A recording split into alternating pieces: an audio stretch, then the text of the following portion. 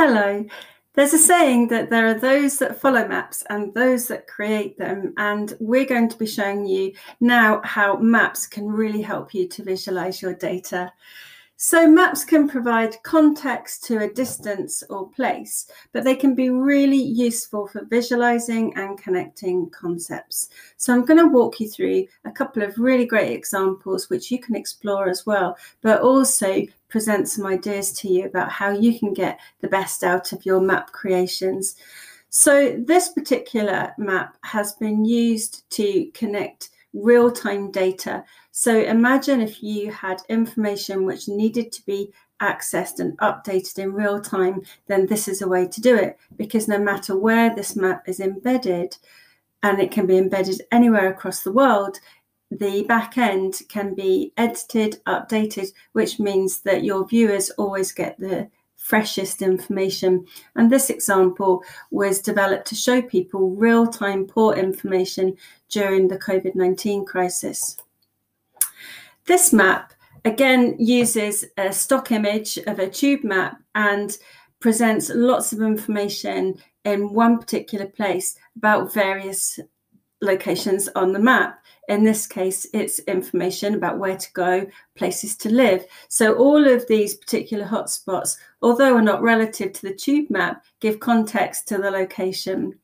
And other information can be embedded, and of course that information will open up into Immersive Reader and can then be translated into over 80 different languages.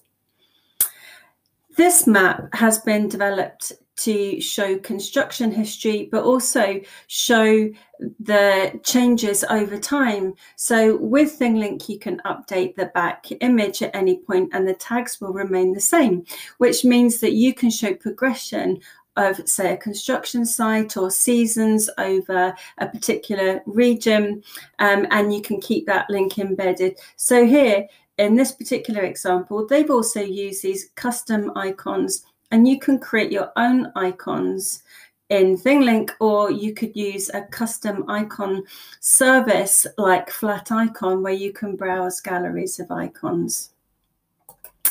In this particular map, they've connected the actual state of Vermont museums to other ThingLinks of museums using the tour tag.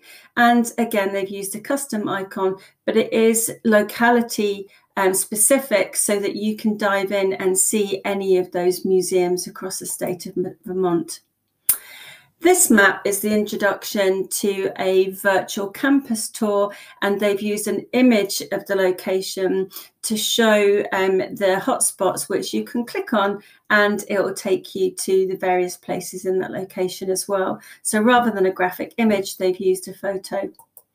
And last but not least, a very funny example, which again is a thematic type of map.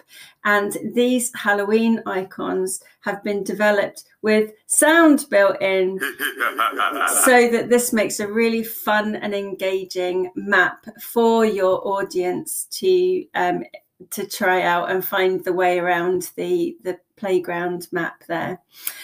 So lots of ideas for your maps, but think about the legend, the key, the icons that you want to use, keeping it all in theme, and remember that you can group any types of data within your ThingLink tags using an overarching image as your first landing point. And these could be photos, aerial, or even graphics if you've seen there. So we can't wait to see what you create, and we hope this has given you a few tips.